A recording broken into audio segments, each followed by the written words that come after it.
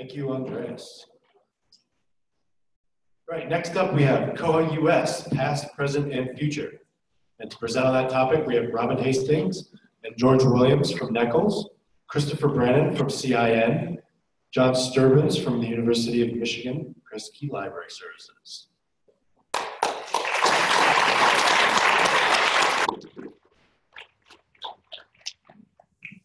Thank you. I guess since I was the first koha-US president, I got to be the ghost of koha-US past.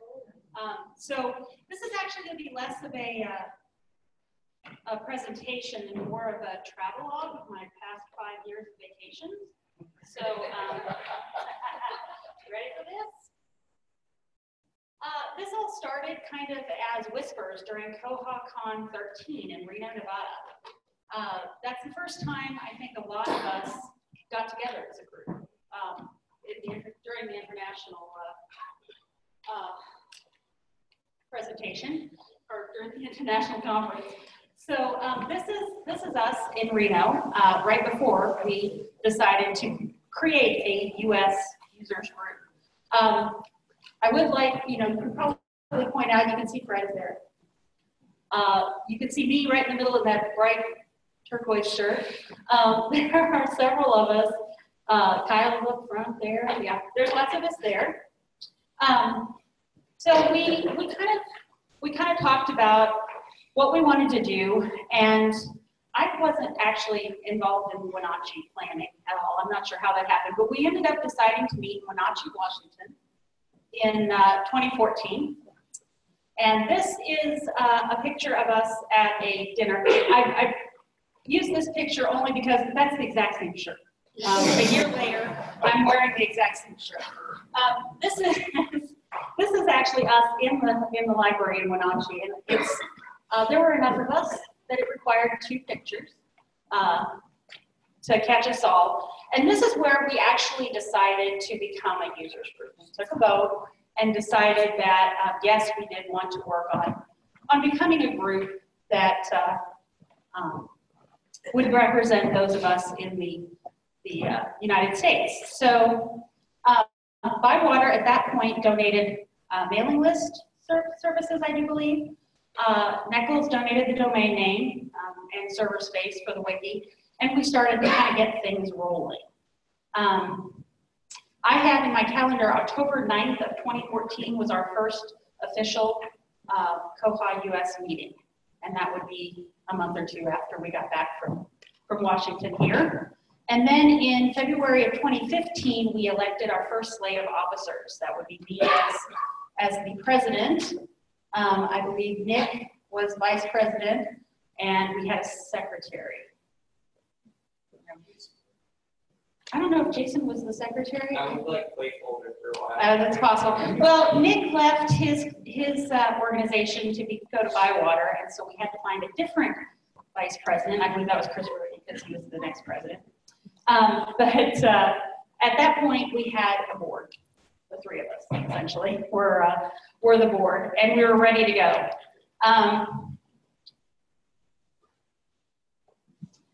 So we had our second annual conference in Erie, Pennsylvania. Same style shirt, but it's a different color. Once I get a style, I like to stick with it. So this was all of us outside of the hotel that we met at in Erie. At this point, we had decided that even though I was voted in February 2015, I wasn't going to have to give up the presidency until the next August in Monterey. No, this is still Erie. I forgot. These are some more pictures from Erie.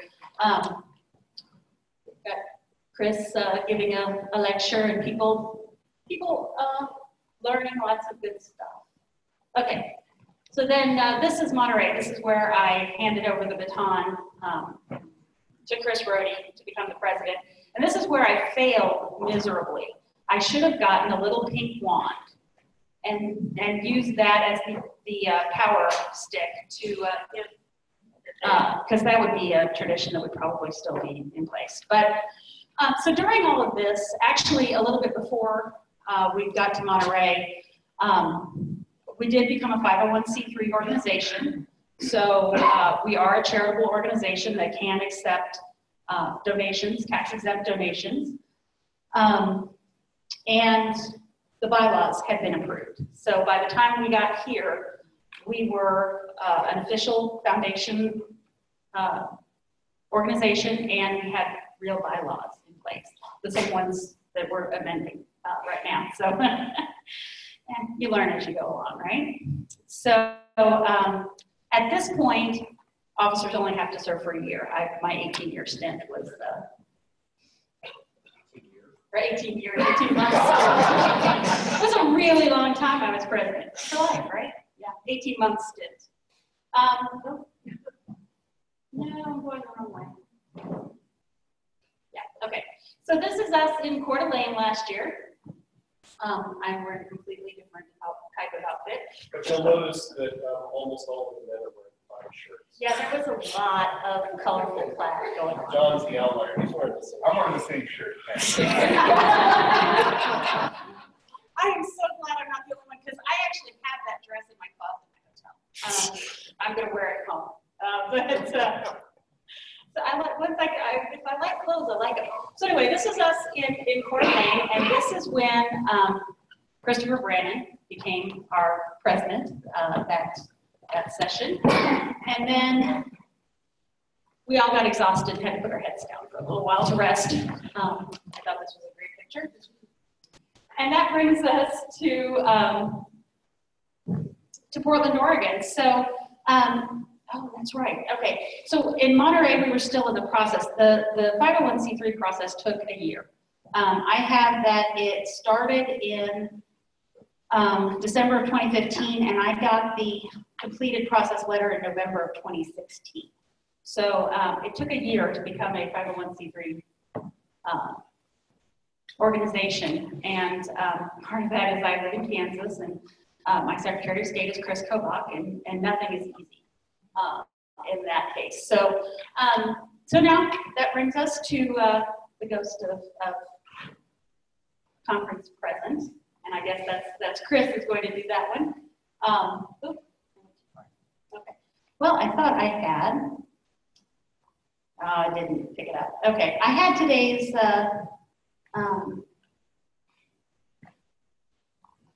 Yeah, there it is. No. It didn't pick it up. Okay, I had the group picture today. I was added on my phone, but apparently it didn't sync up. So there you go. It would have been nice. All right. Okay, so that's where we talked about it. So I guess where we are right now, we've had a very exciting and productive year as a group. I mean, this year has been a whirlwind. Oh.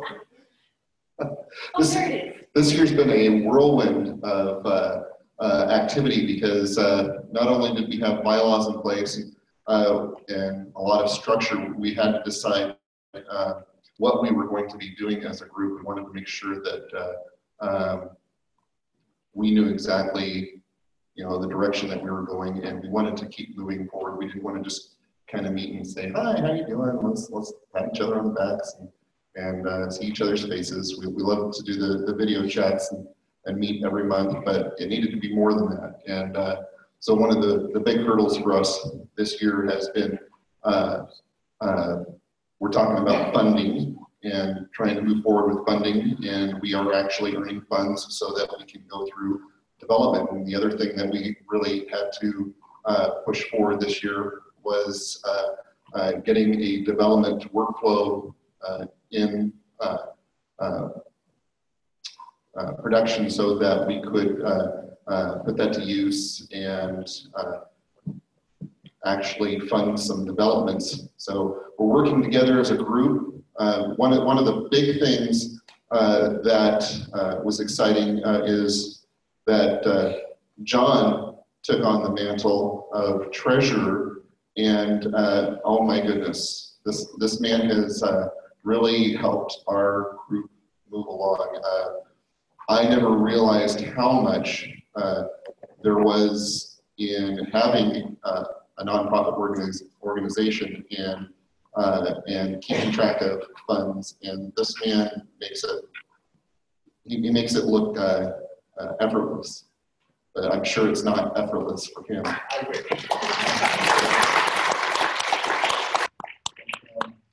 Now, this year we've had a very great team, and I feel like all I do is say, okay, let's do this next, let's do this next. But I mean, we have a team that really takes the ball and runs with it. George has been, you know, being the vice president. He is the chair for a lot of our committees. John's just going crazy with keeping us all in order with our finances, and Jason has been phenomenal being our secretary, keeping us all informed of what's going on, when our meetings are, and getting information out. And also, you know, all of us are contributing to our website. We've made a huge move this year to move from the wiki over to a website because we wanted something that looked a little bit more professional, wanted something that was a little bit easier to maintain. My goodness, it is had a domain name that made sense. And I'm trying to remember what year did we actually change our name? Because we did not start out as koha-US. We actually started out as koha-NA, North America, and not everybody. At the same time, Not everybody liked that one. December 2015, same time I started the bylaws. 2015. Yeah, but we wanted to make sure that, you know, people understood, you know, yeah, we're a U.S. region, we're a user group, but all are welcome. And we've had people from, you know, Bob was here a couple of years ago in our group, and you know, yeah, in Monterey and Irma.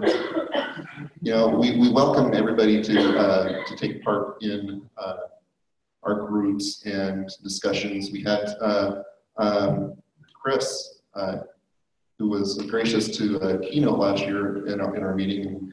Chris, are you here? Were you in your pajamas when you did that? Yes. I remember a cat. And what time in the morning was that? Wow. Keynoting at 2 a.m. in the morning. But no, we are so grateful for that. And we had other presenters that promoted in to present.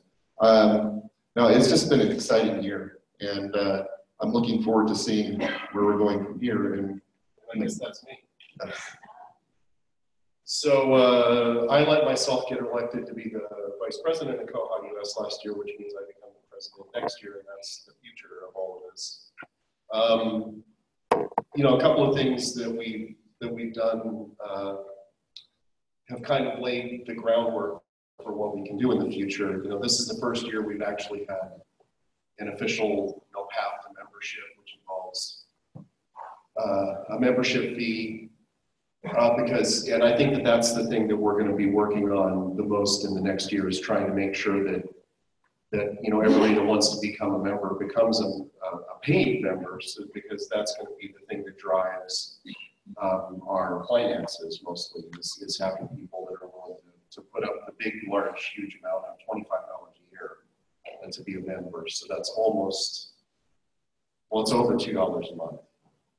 And I'm willing to bet that your library will pay for that. At least I know mine is. And part of the reason we're able to do that too is because John and Robin set up PayPal so that we can do memberships, you know, easily through PayPal. But we can also take donations through PayPal if anybody wants to donate, and a couple of people. But I feel like that if we can get a lot of members that are interested in putting some $25 a year in, that will help us build more money, because, you know, right now we have about $2 grand. But if we're talking about using our money to fund developments, $2 grand is like a couple of really small developments for most of the places that we've seen developments come from. So, you know, that's my hope, is that we can get enough money to do some developments and maybe partner some of our developments. Like, I know that if there's anything that I want to have developed through NEKLS, Probably what I will do is I will come up with, you know, the amount. I'll probably get a quote on that development and then say to koha-US, you guys want to be part of this. And that can go through our development process in koha-US. And so maybe that way we can start getting our name into, you know, into the development pool in the koha community, so that the koha community knows that we're doing things and we're trying to help the software along, and that might lead other people to join and, you know, drive things that will help drive membership, which will hopefully drive donations, which will hopefully drive things. The other things that we talked about doing, we've talked about, you know, offering some kind of training, facilitating mentor and mentee libraries, like a new library that's just joining. We can maybe hopefully pair them up with somebody that's been doing this for a long time, so that, you know, we can build relationships among libraries that are just starting to come on, people that have been doing this for a while. And those are the kinds of things that I think we want to work on in the next year. But kind of, I think the question that we're going to be asking every time we talk about doing something is, how will this get more people willing to join, willing to pay $25 a year? So that's, I think, where we're going in the future. And Robin, I know what Robin's going to say. Actually, step over there by the lectern. And Chris, come on over here. And then Fred is on the koha board currently. So stand up, Fred. And Jason is on the koha board currently. Stand up, Jason. So Robin, tell us what's wrong with this picture of all the people standing up. The only girl is gone. We need more girls. This is a very male board. There are a lot of women in this room, and we need to step up and be willing to serve. The guys are great. You know, they're fabulous guys, but we need some female perspective in there sometimes. What I actually was coming over to say before we hand it off to John was George has the honor of and pleasure, I'm sure, of working directly across the hall from me. So when I got the letter saying that we were a 501c3 organization, you know, I did a little whoop in my office, and George came to see what was going on, and he did the first $10 donation to koha-US was from George, because all he had to do was... all I had was $10. So this is a guy who's putting his money where his mouth is. I completely agree with what Robin said, though, is that it would really be nice not to be an all-male board. I'm sure that if we were not an all-male board, we would have gotten a lot more stuff done in the last year.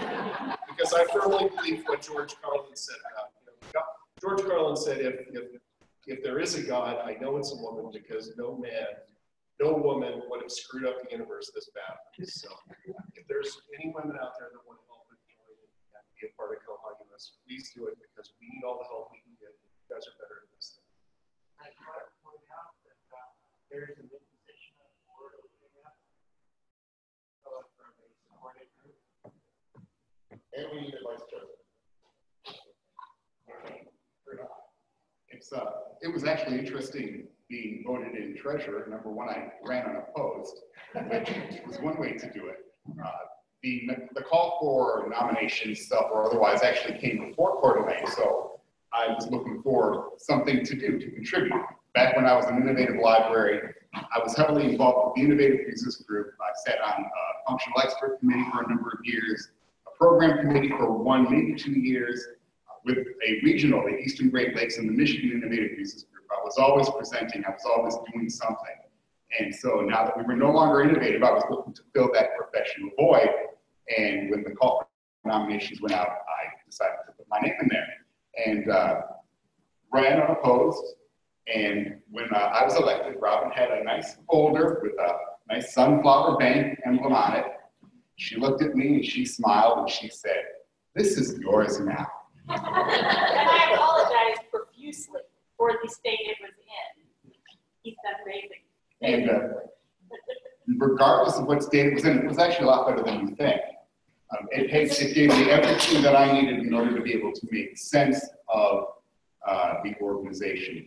And as the organization's, what turned out to be the organization's first real treasurer, I had a number of challenges that any user group starting off is going to face. Number one, especially if you go through the process of becoming a 501c3 nonprofit organization through the Internal Revenue Service, there becomes a lot of things you need to remain compliant in.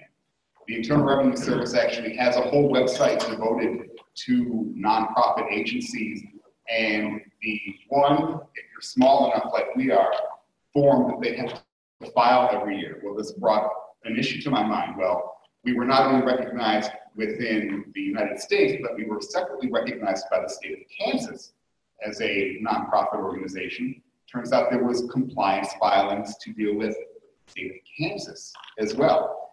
And so one of the first things I ended up doing was going through all of the god-awful Internal Revenue Code and looking at the state of Kansas website and determining what we needed to do to remain compliant. The IRS in particular seems to be a little bit more lenient, because if you don't file for 3 years, they won't say anything.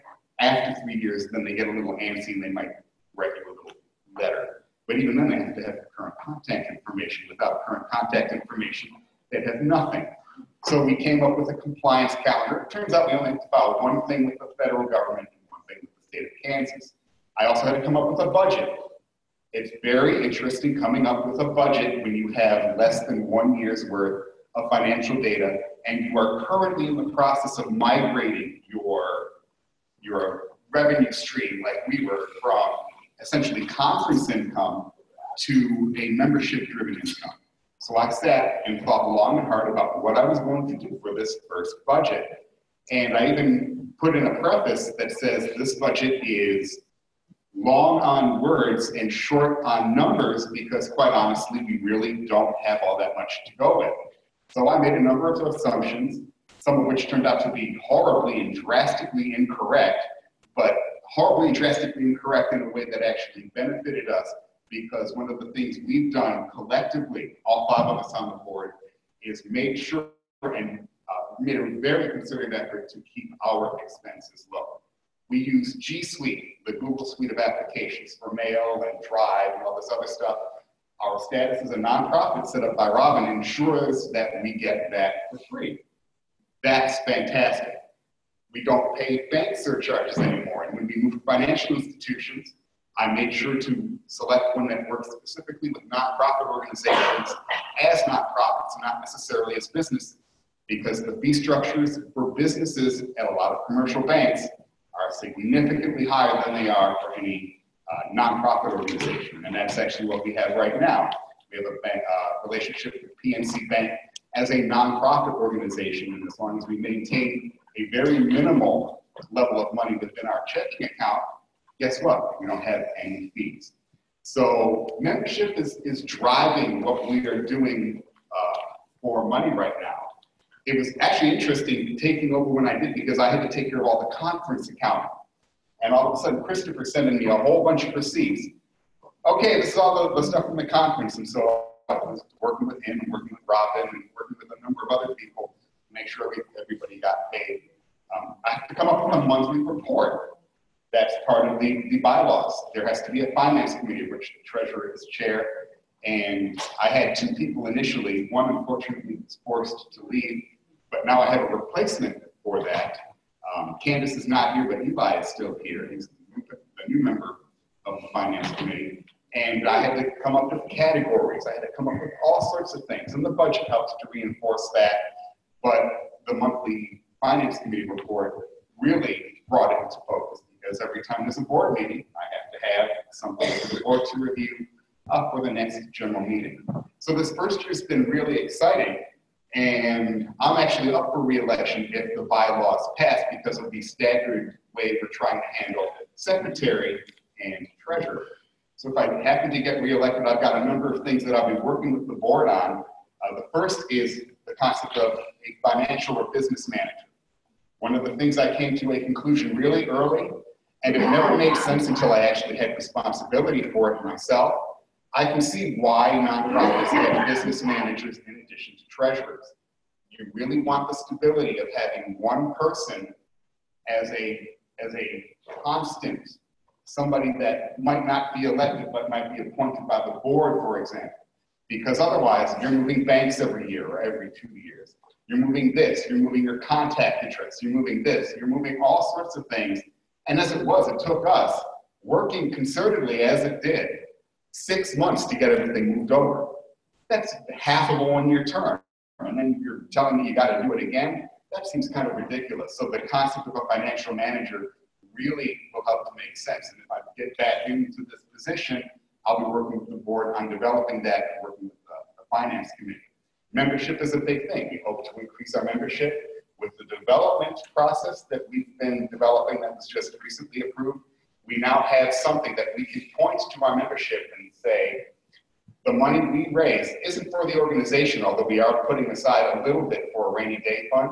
The membership dues we get and anything we get left over when we run conferences is going exclusively towards the development of the product. And that I think will be very key in helping to bring membership up to a level that we'd like. A year 2 budget will be in the works, obviously. I hope to be writing it, but I've got data to work with now. That's exciting. I'll be able to make real numbers and be able to make real assumptions, not just guesses as to what I think we'll do. And we've made it very obvious as a board to be as transparent as possible. It was interesting, all those years with Innovative, and outside of the 1 year at IUG where they have the big business meeting, I don't think I ever saw a financial report. But think about Innovative. Innovative is a proprietary company. Everything hides behind, windows and all sorts of stuff. The users group almost kind of silently reflected that as an open source community and as a group that supports that. You can go online right now and look at our budget. You can go online and look at all of our finance committee meetings. In fact, all of our meeting minutes are there. There's a level of transparency that this board has been able to put into place that I think is very important and reflective of the software that we are all here using and supporting ourselves. And that, I think, is something that will be very important to continue on in the future. And now you see why we don't want to let them go. I don't know how we're doing on time. Are we? Well, I thought Fred was the only question. The other thing something that occurred to me is, as John was talking about all that stuff, is that we, koha-US facilitated tax-exempt donations to this conference this year. So the names you see over here, we made it easier for them to decide to donate money to koha-US because if they just given the money to Bywater, it would not have been tax exempt by US law. So that's something that we might be able to do in the future too. Because I know that right now there is no longer a trust to donate money to support Koha. But in the event that that ever becomes available again, if it's a New Zealand trust or if it's a trust outside of the US, it's very hard for those outside of the US organizations to accept money from US citizens and then have that money be tax deductible. But we might be in a position in the future where if somebody wants to donate to a Koha Worldwide Trust, they can donate it to us, get their US tax exemption, and then we can find a way to get that money to the right organization throughout the world. That's something else that I see as part of our future possibly. So, it looks like somebody's coming up to ask a question. So while she's coming up, I'll also make, as I've been here all day, if anybody is here and wants to be added to the koha-US mailing list, if you just come and talk to me. I've just been direct adding people to the list all afternoon. So feel free to come find me and make me add you. So, but now there's a question. No, it's not a question. It's just to say that actually the trust exists, but there's no money. Zero. Yeah. I've heard a couple of different stories about that, about what happened with the trust and that there's problems. And that's something that as the community develops, a way to facilitate all this, I'm just hoping that maybe koha-US can be a way for people to facilitate donations in the United States.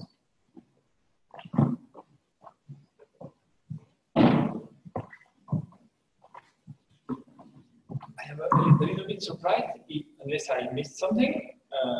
Only individuals are members of the koha-US. That's not the library itself that is a member. We decided to do individual memberships just to make it easy on us. Okay. Starting out, this is the first year that we've done this, and it just seemed like an easy way to deal with that. So there's been talk about the possibility of doing library memberships or organizational memberships, but for the beginning, we made it as simple as possible for John to keep track of things. The membership is from January 1st to December 31st.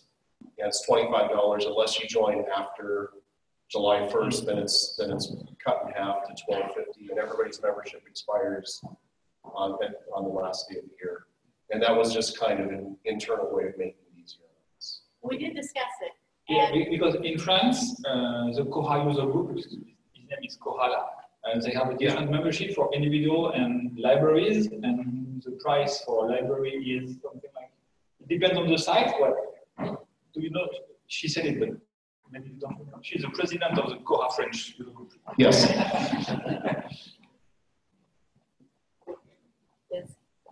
There's a free price for libraries, but I don't remember. But it's like 200 euros and so on. And if the maximum price, if there's more than 50 people in the library. And 50 staff. Staff, yes. And we have an individual members price that is 20 euros. So like 25 euros. Yeah, we just had, it was the easiest way to solve that discussion. So that's kind of why we chose individual memberships. But that's something that we may revisit in the future once we have more time under our belt. Once we get a woman elected to a position in the organization, we'll take care of it like that. Any other questions? Bobby.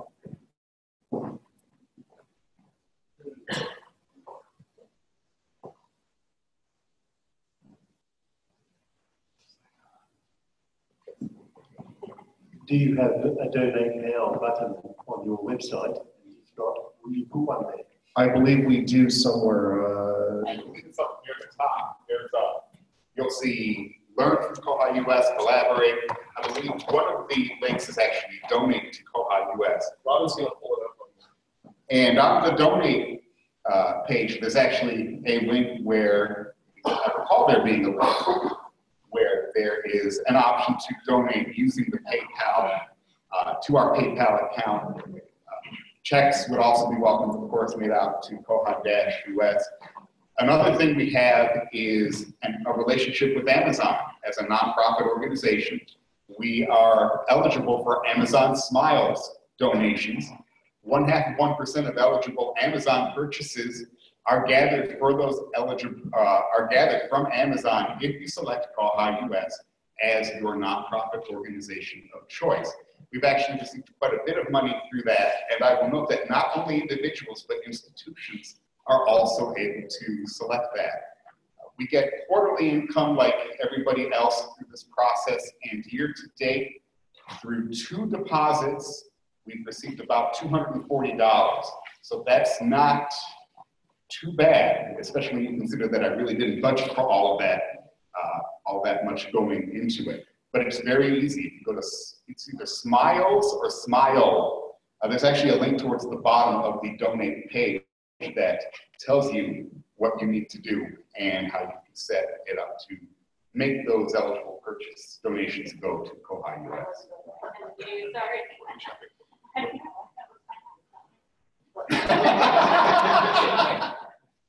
But that is a very easy way for people to be able to donate.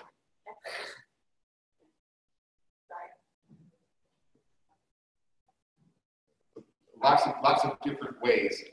It is also possible for individuals to set up recurring donations. If you're interested in something like that, you can always contact me and I'll be happy to send you information about a recurring donation, which is something that's not really listed there, but is actually available as an option as well. And thank you.